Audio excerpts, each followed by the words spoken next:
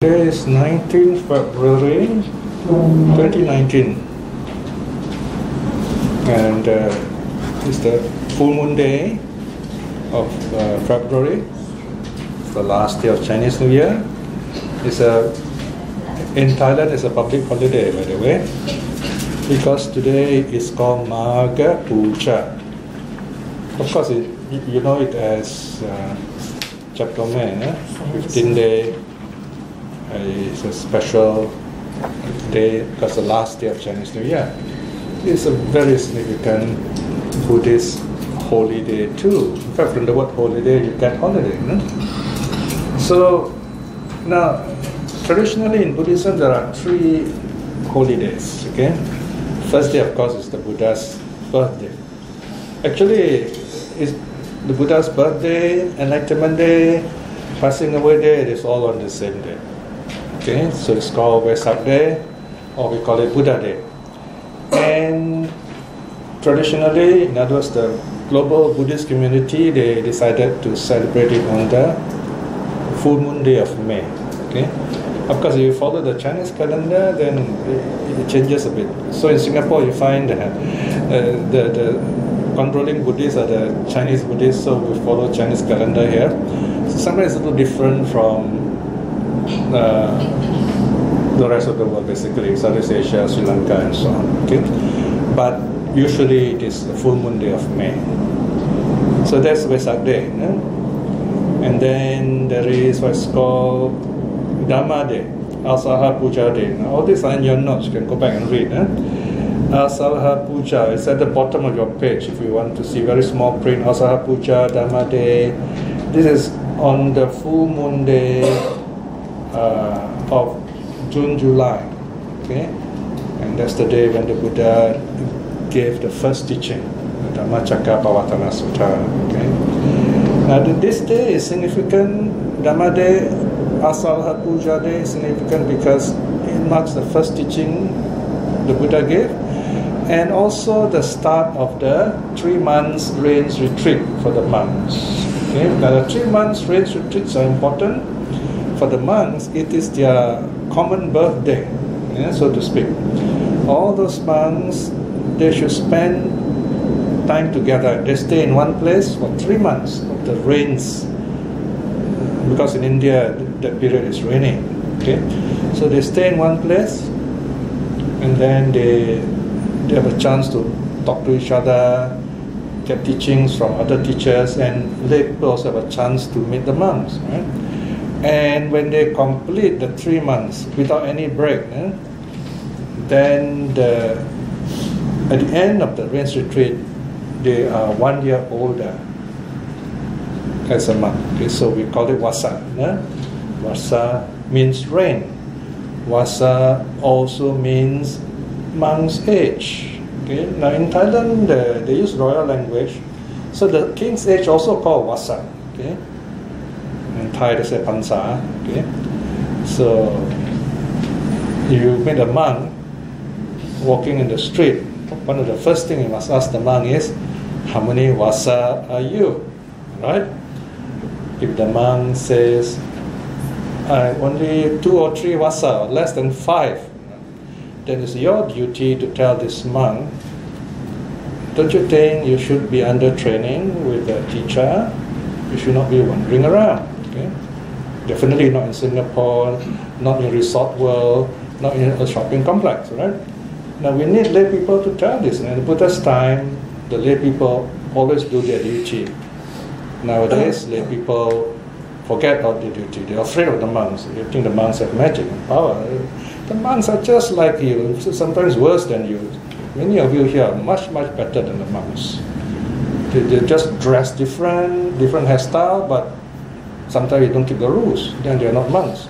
But if you tell them, so we want good monks, then they are more, they think about it. They say, wow, these lay people know the rules. This is what happened in the Buddha's time, That's why there's the Vinaya. The Vinaya means the monastic rules. Lay people complain. Then the Buddha introduced those rules to maintain the faith of the lay people. If the lay people have no faith, then the monks will go hungry.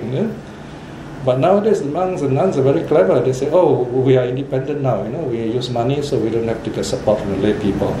Then you're just like lay people. Okay? The whole idea of being a monk is you are totally dependent on the lay people for food, so that you behave well, you practice well as monks and nuns. Lay people, so you work hard, you save money, and you support them, and you get dharma from it. It goes like that. That's the arrangement. Yeah? And the purpose of being a monk is to awaken in this life, to become an arahat in this life. If not possible, become at least stream winner, which is very easy for a monk. For lay people also can. Stream winning is the first stage of reaching the path. Right? So Dharma Day is very important to remind us that the Dharma is here. The Buddha has already isn't in the world, the Dharma is present. Okay? So the rains retreat reminds the monk, you are now 1 year older as a monk. How close are you to Nirvana? This is the teaching. Yeah?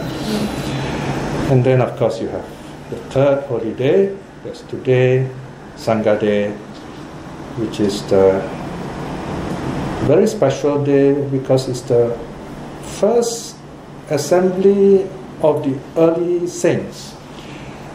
Now, let me just read to you it's called the four-limb assembly. Okay, you can see four things there. These four things happen all at the same time. Number one, it is the full moon observance day of the month of Magha. Today is full moon day, it's a precept day. In others, people keep the precepts today. Some people will keep the 8 precepts. Right? Depends, up to you. Right? At least 5 precepts, of course. 8 precepts means you behave like a monk. Okay? You stay by yourself, study sutta or meditate, and you take food only sunrise, between sunrise and noon, just 1 or 2 meals, and you kind of practice meditation. It's like a 1-day retreat. Okay? In fact, this was originally the meaning of holy day. Every week there's one holy day. People don't work, they go to the temple, practice meditation, listen to Dharma and so on. Right? But of course nowadays people are busy. After the Industrial Revolution, the calendar went havoc, everything changed, normal Sunday holidays. Yeah? But you can choose any day to spend time with yourself. It is called solitary practice. Solitary practice. This can be done anytime. It can be done any length of time. 1 hour, half a day, 1 day, also can. Yeah? You can do this anywhere also. Right? You do at home, you do in a quiet place. Usually it's a beautiful place. Right? So if you're happy, it's a time to be happy, to be peaceful, to remember you're a human being, you're not a cat, a dog. No matter how lucky a cat or dog is, it is still a cat, it's still a dog. You cannot learn Dharma. You can be a temple cat, you can be a temple dog. On the Facebook, you see some cats and dogs are not to put their paws together and say, wow, what a clever cat, clever dog. But it's still a cat, it's still a dog.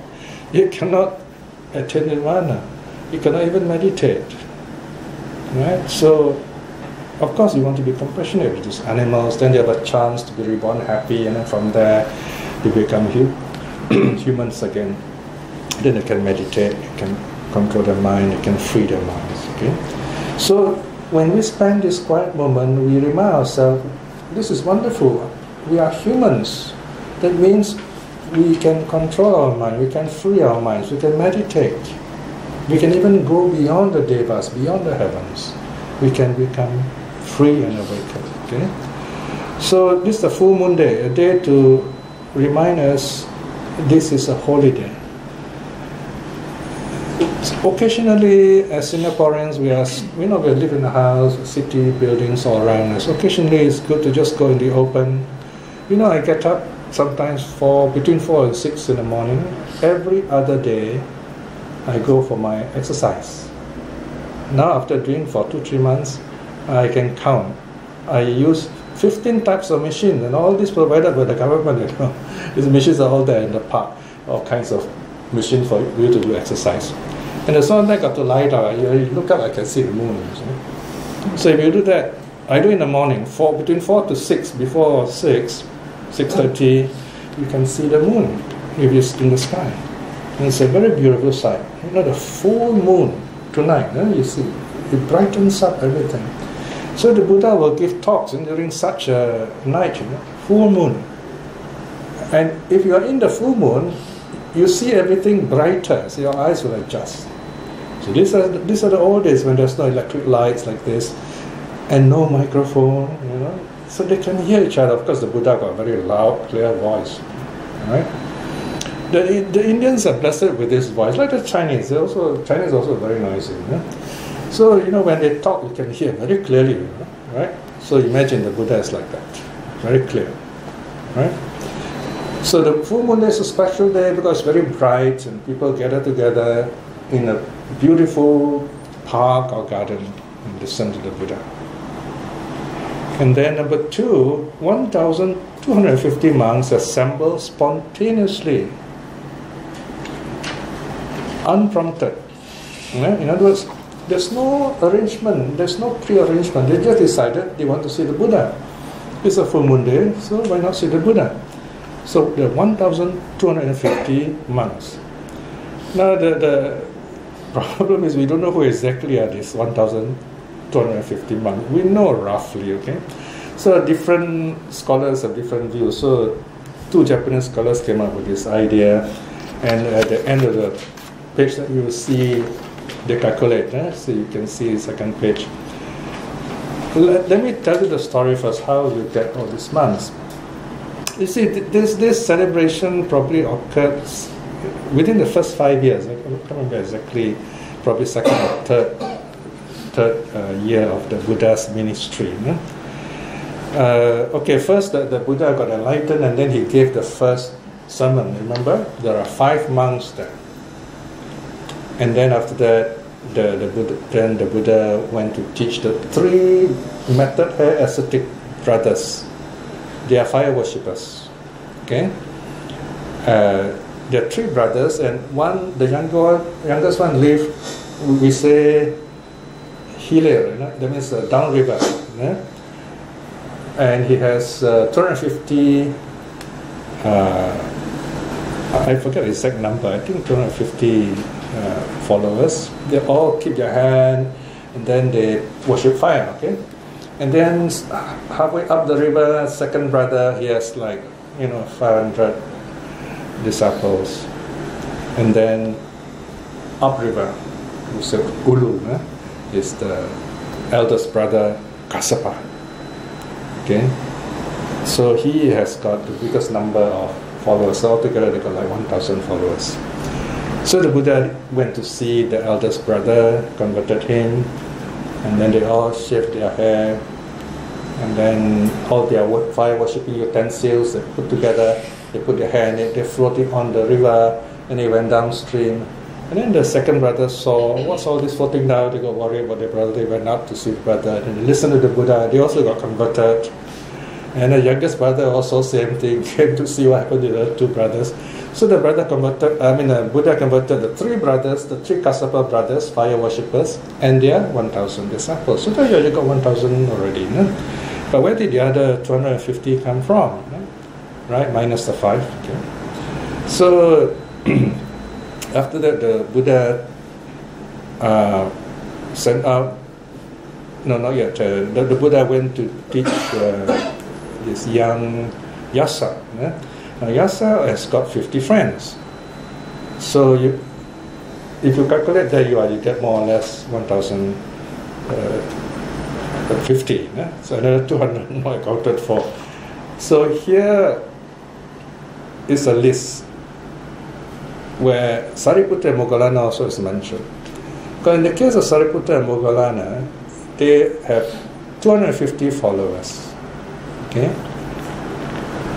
Now the problem is actually, I think not mistaken, 250 each. So you have another problem numbers there. But according to this Mizuno and Nakamura, it says, well, you got the 3 Kassapa brothers, 1,000 followers. Of course, you round off the number because you got 2 plus 3, 3 leaders, 3 teachers. Sariputta Moggallana got 250 plus 2. So you total them up, you get 1,250. This is one way of calculating. There is another way of calculating, which is in the same notes in this book. The title of the books, you can see at the top, Source, Diga Naka Sutta M74, S16.1. So you got SD 16.1. So you got to look for SD 16.1. You go to section 6, right? And the internet address is given to you there. So the notes are there. So this is only the basic idea. No? There are other details which are not important for today. So the point is, there are these 1,250, they are all arahats, not ordinary monks. They're just like the Buddha. They all decided to come and see the Buddha on this day without any appointments. Now, isn't it wonderful? That's a New Year's Day. Eh? All your best friends just come like that at the same time. You'll be very happy, right? Okay, so that's the number 3. The third coincidence. And they're all arahats with the 6 super knowledges. These are first class arahats, highest level. What are the 6 knowledges? 6 powers. So you can see note number 3. Note number 3, the 6 powers. So number 1, they all got psychic powers. Because they all go into deep meditation. They can reach the 4th jhana, so they have all these psychic powers. And you got the divine ear, that means they can listen anything they want far away. They can even listen to things the devas are talking about. They don't need telephones. And then mind reading, they can just read your mind. It's very convenient. When you ask questions, they can understand you better. And then retrocognition, that means they can recall past lives. They can look back, find out why is it useful to know your past lives. Then you understand how you behave now and then what you can do. And why some people like you, some people don't like you, because of past life connection. And then the divine eye, here they can see very far away. Okay? But all these are worldly knowledge, doesn't mean you're enlightened. So remember, anyone that's got this power doesn't mean they're enlightened. That doesn't mean much. Number 6 is the real one. The knowledge of the destruction of the mental influxes. In other words, all the defilements, they overcome that and they become arahats. So these are called the 6 knowledges. Again, you want details, you look at the SD number there, we'll give you some more details. So these are all the great arahats, 1,250 of them. Definitely the first 5 months and the Kassapa brothers and so on. In fact, they are so old, you don't hear much about them later in the suttas, because by the time they're very old, maybe they are living quietly in the forest doing solitary meditation, right? Then the 4th coincidence is that they all have been personally ordained by the Buddha. They became monks through the Buddha himself. Why is this important? Well, basically there are 2 kinds of monks. During the first period is roughly the first 10 years to first 25 years, okay, or 30 years roughly. During that time, there were no monks like today, see? They became monks by first listening to the Buddha, or they go to the Buddha, they ask questions. They ask all kinds of questions. And the Buddha will teach them just a bit only, so that they understand. And for example, the 5 monks, they listen to the first discourse, Dhammacakka Sutta. They all got the first stage. And then when they hear the second teaching on non-self, they all become arahats. Okay, just 2 teachings. And then Sariputta, he sees a monk, right? I mean, he's a young man, He and Moggallana, 2 good friends. They were very rich kids from different families, best of friends. The family have known each other for 7 generations. So they went to enjoy this hilltop festival. It's one of those like fun fair, basically. Yeah? And you see a lot of music, singing, dancing, and Indians, they like to use swings. Yeah, that reminds me. Even during my exercise, some of these people, they exercise by sitting on a swing. They swing up and down. So even in this hilltop festival, there are swings, and lots of those, like you see those Hindi songs in the Hindi movies, and they love singing. So everybody was singing and very happy for young people, lots of lovers and so on. And these two young men went there on this hilltop, and they look around, and then something strange happened to them. Sometimes you watch a movie or these stories and a lot of noise, and suddenly the movie went silent, and then something interesting is going to happen. So this young man, Sariputta Moggallana, suddenly they look at all these people enjoying themselves on the hilltop. They say, what's going on here? They say, these people, look at them, what are they doing? Don't they know that within 100 years, at the most 100 years, they will all die? And are they singing and dancing about, Now, this is called samvega. This is called the sense of urgency. They suddenly realize the meaning of life. They say, what's going on here? Don't these people know what's going to happen to them?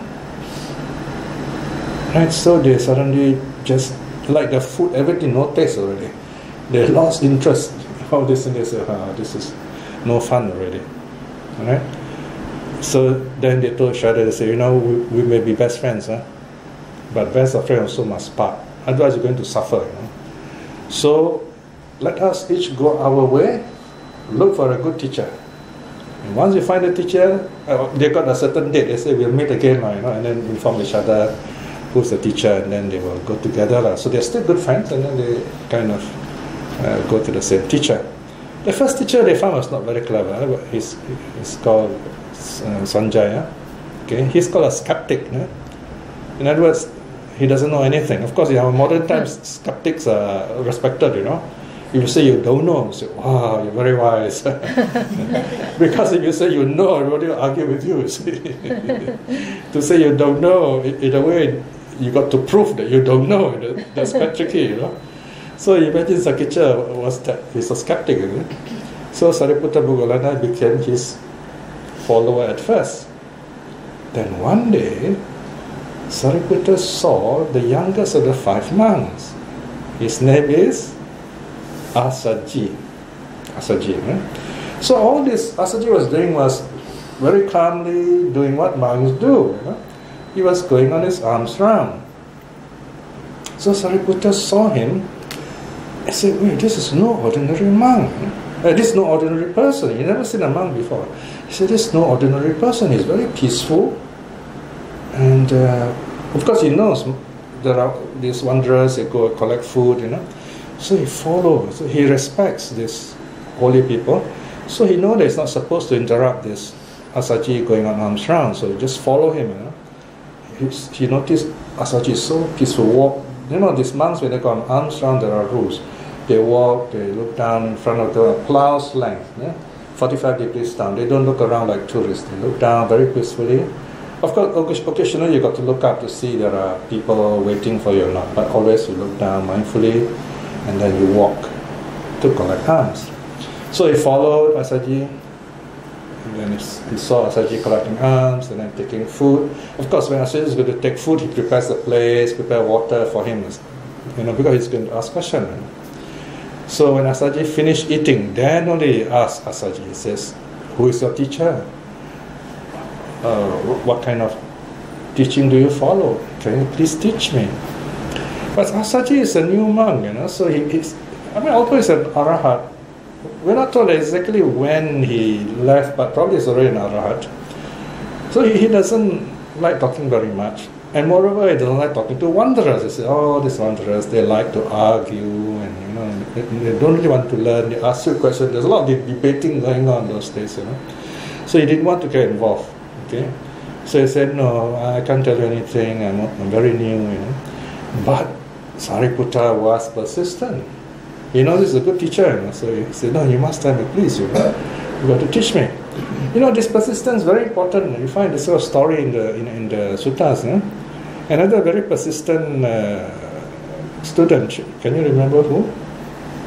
Someone called Bahiya. Bahiya's story is very long, so I just cut short. He met the Buddha. So when he met the Buddha, again, please teach me, he tells the Buddha. All right? But the Buddha is on arms round, and this is, in other words, there's a time you don't ask for teachings, but he had to walk a great distance, to look for the Buddha. So he told the Buddha, you got to teach me. But the Buddha said, it's not the time, I'm collecting alms. He said, no, you must teach me, because if you don't teach me, I might die suddenly, The Buddha said, not the time. Then again, Bahiya says, please teach me. If you don't teach me, maybe you might die. So it went on like that. So the Buddha said, well, this guy is persistent. Okay. So the Buddha slowed down his lunch. The arms round. In fact, the Buddha often teaches in the morning anyway. So the Buddha gave him a teaching. It's a very famous teaching. It's called Bahiya's teaching. One day I'll tell you what it is. So he gave him this teaching. It's about the senses, to let go of the senses. Bahiya understood. In fact, he understood so well. He's not a monk, He became an arahat on the spot. And as a layman, he was an arahat. But his karma is not good enough. He couldn't get his robes and bow, all those things right away, you see. So the Buddha said, have you got robes and bow? He said, no. He said, then okay, so go and get your robes and bow. Go and find them, and then you come back, you'll get ordained. So he went to look for his robes and bow. That his past karma ripened. An old enemy he had problem with. If I'm not mistaken, it was a girl that he violated in the previous life. And this girl got very angry, cursed him. There are 6 of them, 6 people, he's one of them. So it's not good to curse people, because he'll be reborn as an animal. So he's born either as a goat or a cow. There are 2 versions of the story. Anyway, both got horns, okay? So this goat or cow saw Bahiya coming, and this is the chance. So I just attacked him and got him to death. He died on the spot. But he died an arahat. So no rebirth. Okay? And this is also the story, where it is said that if a layman becomes an arahat, he got to get ordained on the same day, otherwise he will die. So this is one of the stories, right? Anyway, the point of this story is that it's persistence. When you get a good teacher, ask questions. I did that, My first teacher was a rotten teacher, but that's the best person I could find those days who can speak English, who's good in speaking, who knows some Dharma. Otherwise, he'd be dancing and he likes girls, things like that. So it's my karma, anyway, to have such a teacher. But I was keep asking him questions until one day he got so angry with me. He said, this Beng Sin is mad. It's nothing but Dharma, Dharma, Dharma. But when I heard that, I was so happy. I said, wow. I said, I never thought he thought so highly of me. So that's our karma. So we get good teachers, we get bad teachers, but you got to ask for Dharma. So that's what Bahiya did. He asked for the Dharma and he got enlightened on the spot. Sariputta asked for the Dharma from Asaji. Ajaja said no. Dharma you can keep on asking. So Sariputta kept on asking. Then Asaji said, okay, I only know 4 lines. And this is, I think, Brother Lo's favorite line. Can you remember the verse? What's the verse? Okay, can you read to us? Is it Puja, is it? Puja book, is it? Of all the things that arise on the course, remember, first line? Yeah. And those things that arise on the course, the Tathagata has told the course. And also what does the station is, this is the doctrine of the Great Recluse. Right. So there are 4 lines. First line, yeah. Is it Puja? The Puja sheet? No, it's in the Puja sheet. Yeah, the folder. Okay, it's at the end. Puja sheet. Yeah. This is a very famous verse. Sometimes they inscribe in stone, and these stones are discovered in our region, you know. I don't know Singapore, you know, but definitely in Kedah and maybe Borneo, I think. The first line says something like, of all the things that have a cause, whatever arises in this world arise from causes and conditions. They are cause the teacher or the Buddha has taught us, and also the ending, how it ends. In other words, it's a teaching of how suffering arises, how suffering ends. This is the teaching of all the Buddhas. 4 lines. No? Now, Sariputta hears only the first 2 lines. Becomes stream winner. Not Arahat, but stream winner. Because he has done a lot of good deeds in the past. He meditated, he tried very best to keep his precepts. Just like us, you know, we try our best. The So, last line should be this. Also, the great sage has declared. this is what the great sage has taught here, has declared. Yes, okay. Okay, so he just heard the first 2 lines, became a stream winner. Then he realized that, wow, that's not enough, you know. I must see the teacher. I must see the Buddha. But then he remembered his friend, Moggallana. So, anyway, his friend Moggallana is still in the ashram, you know, with Sanjaya. So he went back there and told Moggallana the same 4 lines. Same thing with Moggallana, same karma. Here, first 2 lines becomes stream winner. Then both of them, they are very respectful of the teacher. They say, no, we should tell our teacher, you know. But they told the teacher, nothing happened. The teacher is not very bright, unfortunately, because this Sariputta said, you know, we are going to see the Buddha. Then Sanjaya said, well, if you're clever, go with the clever. So Sariputta Moggallana left, and then with each of them, the story went, 250 other wanderers also followed them. Actually 500 followed them. So they came to see the Buddha. And when the Buddha saw them, Buddha said at once, these are my 2 future disciples. The Buddha knew their karma is going to ripen, right? So there you are, that's another story about Sariputta, who was very persistent to learn the Dharma.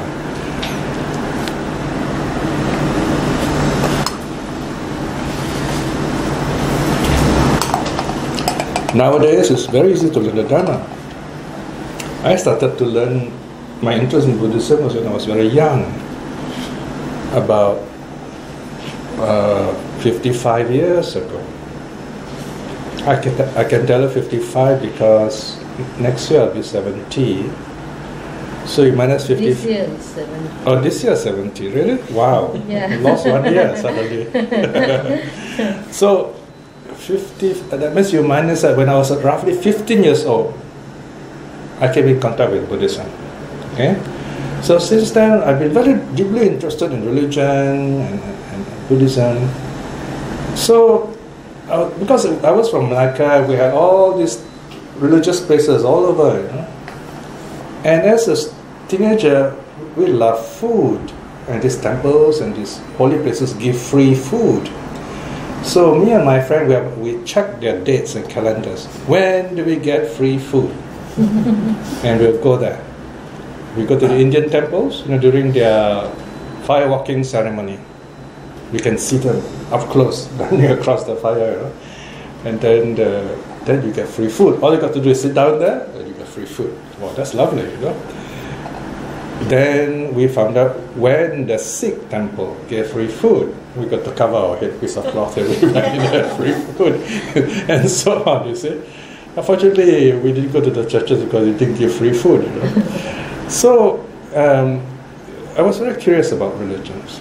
I was very curious about how all these different religions prayed. I went to different places and I noticed how they prayed. I remember going to the church and I saw there's this statue of a dead man. I said, oh, this is scary. You know? I never went there again. And then I also went to the mosque, the oldest mosque in Southeast Asia, that is in Malacca. You know? But I did not go in because I was told we're not allowed to go in, so I just stand outside and watch what they were doing. Then, of course, I came to Buddhism, and I found something which is meaningful. And then, of course, a long story cut short, I became a monk. The reason is because we couldn't find teachers. So many people wanted to learn Buddhism those days. We had no teachers. No one to speak in English to teach us Dharma. And then slowly we had visiting monks, and many of them couldn't speak good English. So I said in the end, why don't I become a monk? So I ended up as a monk. Then I studied Buddhism in Thailand. I had to learn Thai in order to study Buddhism because the English was not good. It was very difficult for me to learn all those things. I had to learn Thai first, and then only learn Pali. Can you imagine? I have to learn Pali through Thai, not English. But I discovered actually it's much easier to learn Pali through Thai because many of the Thai words are Pali words. Then I came back here, and I was like 20 years old, 25. Then I found so many people here, there's so many kinds of Buddhism, So I tried to make everybody happy. I tried to learn other kinds of Buddhism too, Mahayana Buddhism, Vajrayana Buddhism, and so on, So for a few years, I tried my best. I ran courses. I teach the Dhamma as if all these kinds of Buddhism are connected, But then as people are asking me questions, I realized, wow, it's not easy to answer all the questions without contradicting yourself. A simple question like, who is Kuan Yin? Does Kuan Yin exist? The moment you answer, you take a stand. If you say, yes, Kuan Yin exists, then you go against early Buddhism. If you say Kuan Yin doesn't exist, then you have another problem. So I told myself, wow, I don't think I can go on like this, You have to find, what is the oldest Buddhism? What is the source? Where does it come from? Right? Because there's so many what I call prefix Buddhism, branded Buddhism.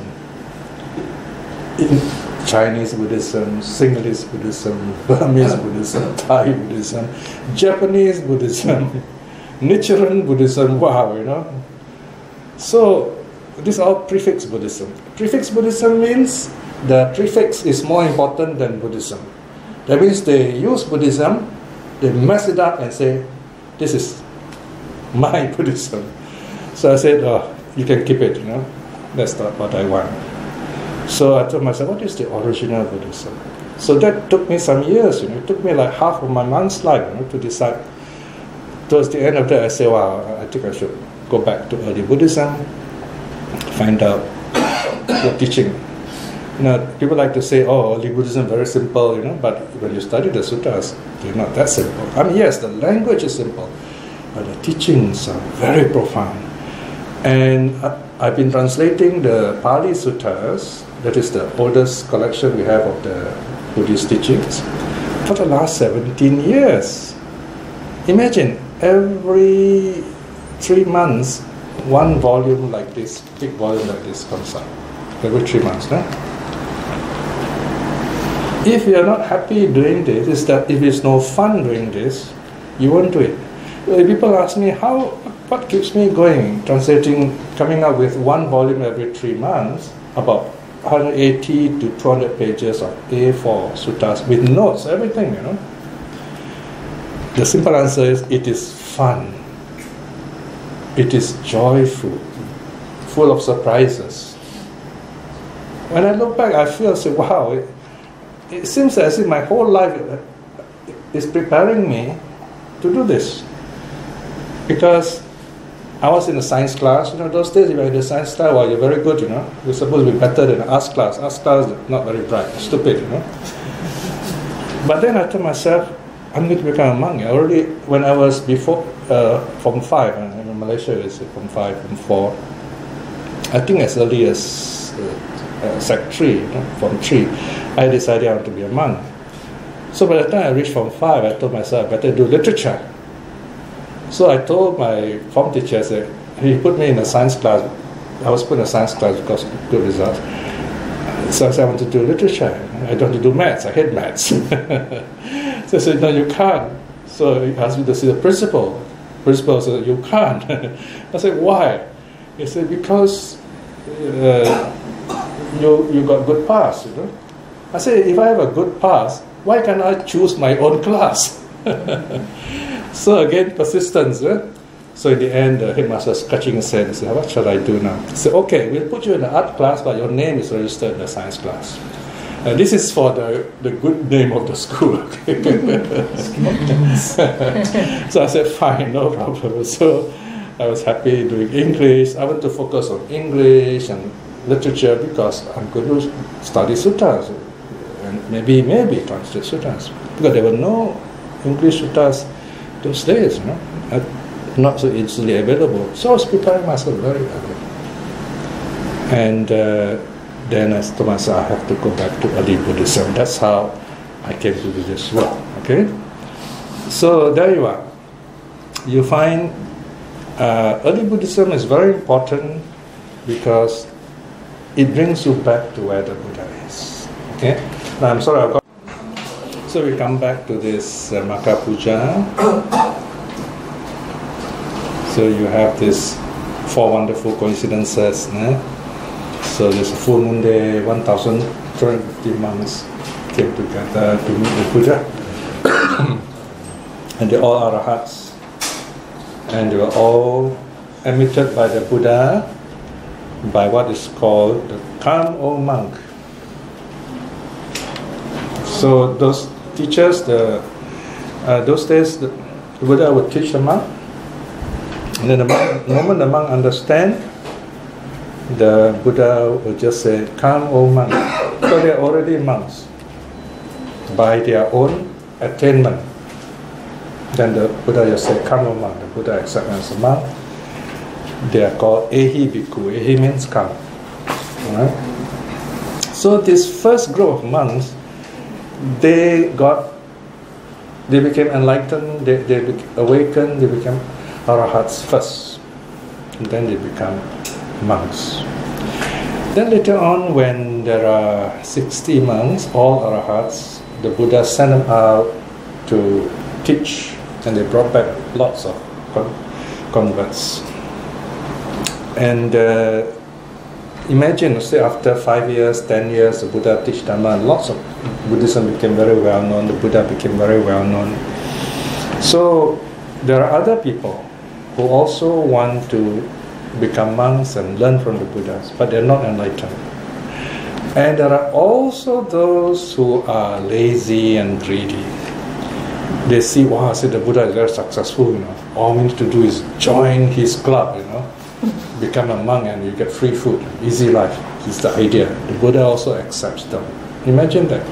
The Buddha could say, I don't want this guy is a liar, this guy is like that. You could have read their minds, but Buddha says, as long as you follow the rules, we accept you.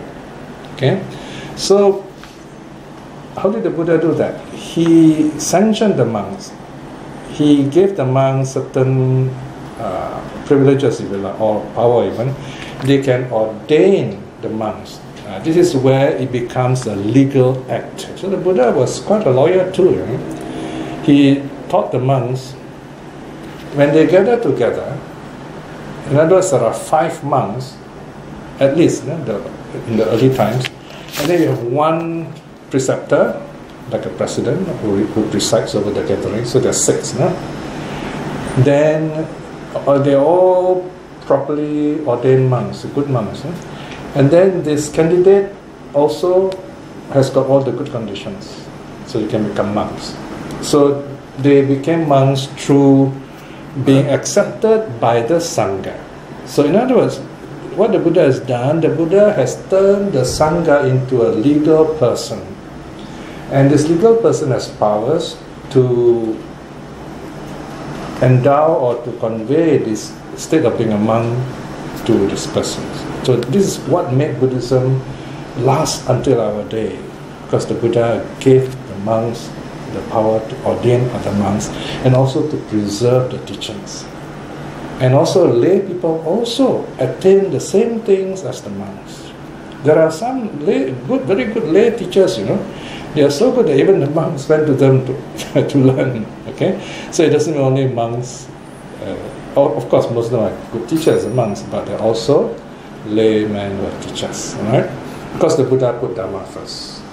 So all these arahats who came to see the Buddha, they already awakened, enlightened already. So they don't need to know anything new. So what is the Buddha going? There's no Vinaya, because the monks don't need all these rules. The arahats will naturally keep to the rules. So the Buddha gave him a special teaching. The teaching is called the Admonitory Code. Admonitory Code, Ovada Patimokkha. You can see the word somewhere in the middle of the front page. First, second, third paragraph, right? Admonitory Code, or the admonition code, if you like. Ovada means advice, Patimokkha, the monk's rules. And here is the first verse, very famous. Remember the number DH183. I always see this bus in Jurong East, 183. So when I see the number, I say, this is the Dhammapada verse, 183, okay? Sabba papasa akaranam kusala supas sampada sachitta pariyodapanam etang buddhana sasanang. So this is what the Buddha told them. Not doing anything bad, cultivating the good or the wholesome, purifying one's mind. This is the teaching of the Buddhas. Okay? This is the essence of Buddhism. The first line, not doing anything bad, moral virtue, keeping the precepts. This is to say no.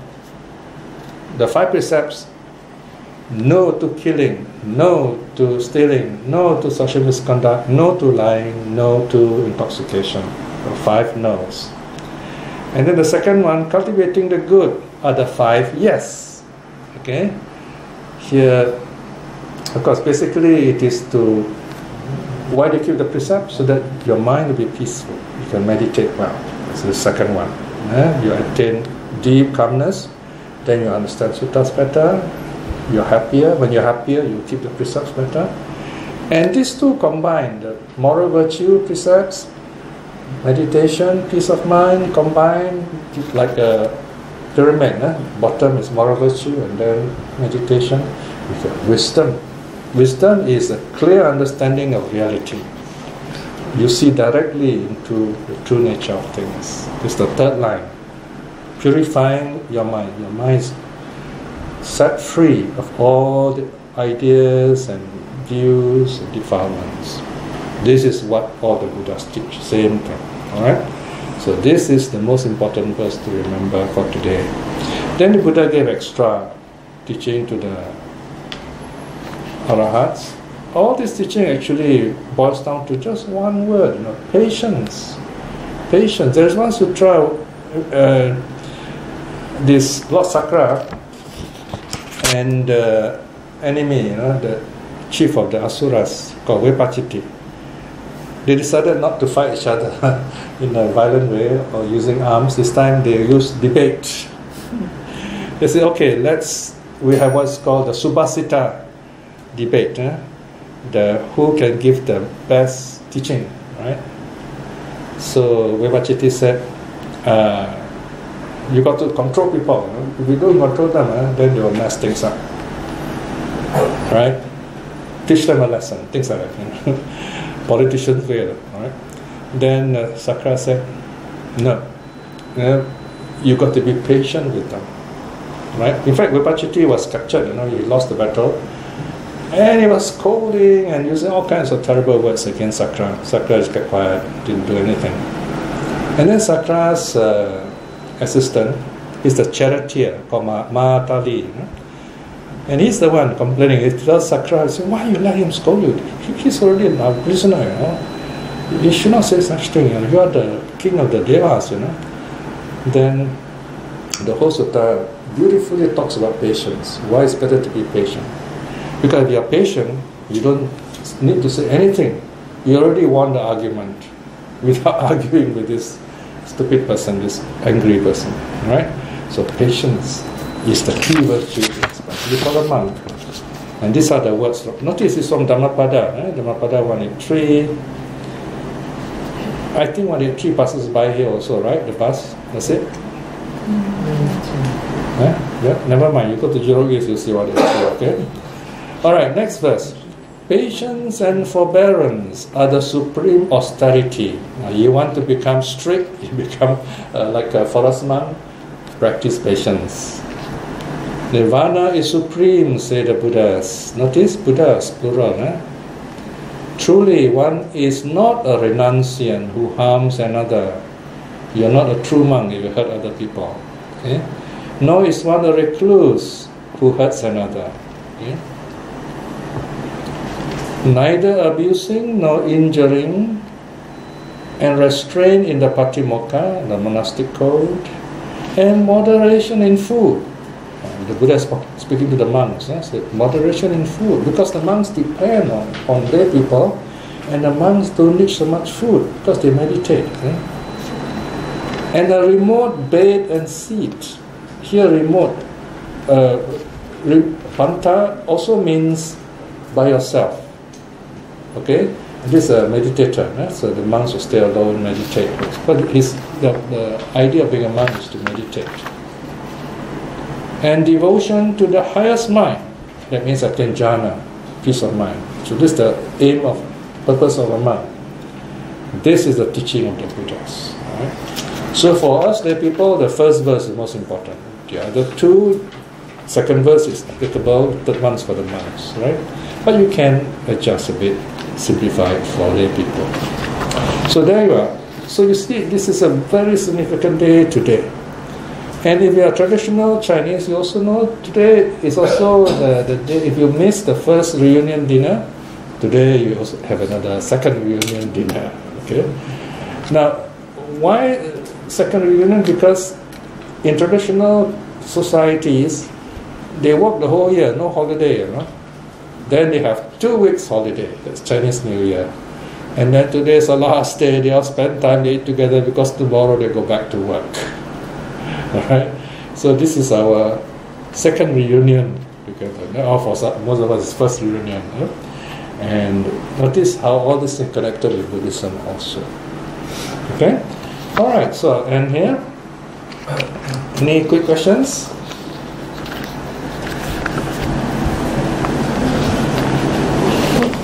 We want to talk about benefit of swimming. Next lesson is next week. I'll talk to you about this. We'll use the book. SD 3.3 brackets 4.4 on page 57. Okay, this next week. Okay, so if no questions, then we will close with a reflection. Okay? Now this is a very special day today. Your last day of Chinese New Year is a full moon day, it's a holy day. So just calm your mind for a while to remember all those people who have been kind to you, to remember your loved ones, your relatives, to remember your good friends, and wish them all well and happy. We live in this world, we meet all kinds of people. No matter what kind of people we meet with, we have to make peace with them, because we will meet them again in the future. You will meet them when you do good things with them.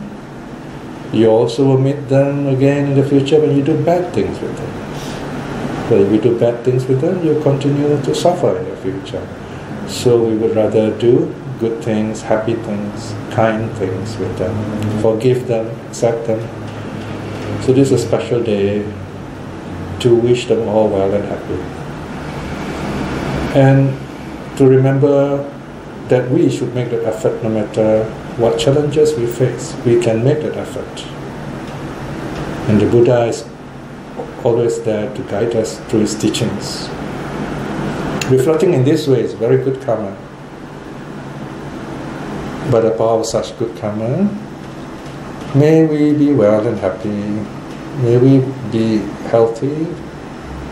May we have clear minds, so that we are blessed with the courage and wisdom, at least to aspire to stream winning in this life itself. And by the power of the three jewels too, may our loved ones be well and happy. All those people who have been kind to us too, be well and happy. May they all see the true teaching in this life itself. May those who are practicing the Dharma in the right way to taste the fruit of the path in this life itself. And may those who are lost, practicing the wrong things, teaching the wrong things, to come to see the true teaching in this life itself. May all beings be well and happy. Sadhu, sadhu, sadhu.